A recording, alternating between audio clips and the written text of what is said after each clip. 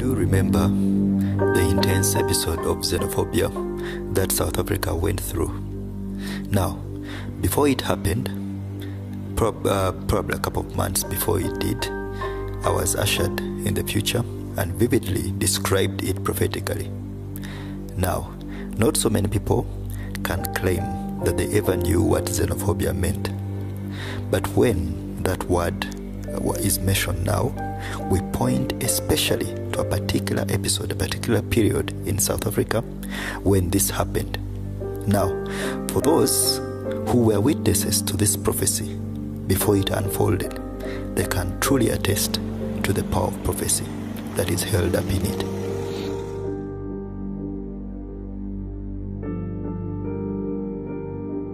Now I see South Africa, and I see social unrest beginning to spread and spread and spread. And then the Spirit of God says they shall nearly sink back into what they were delivered from.